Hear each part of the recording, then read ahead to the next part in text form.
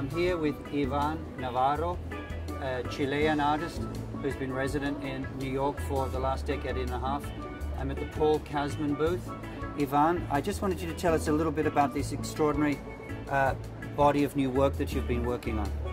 I'm investigating like a new ideas more related to language and sound, specifically this one, and how language can represent sound, not necessarily creating sound, and with material that I've used before, like the play of mirrors, which are also a representation of a space.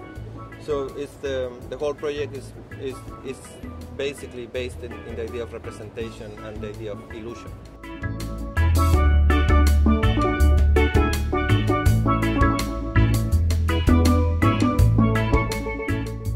I'm here with Sean Kelly at Sean Kelly Gallery at Art Basel Miami Beach, 212.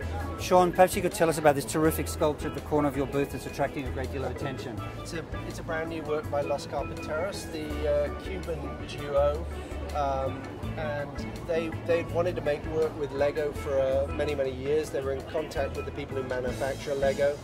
This sculpture is based upon monuments that the communists built in all the countries they sort of colonized.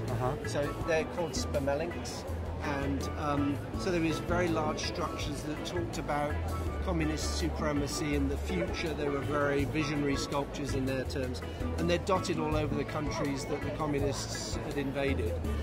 So obviously it has a very particular resonance for the Cubans, who had a very strong relationship to the Russians.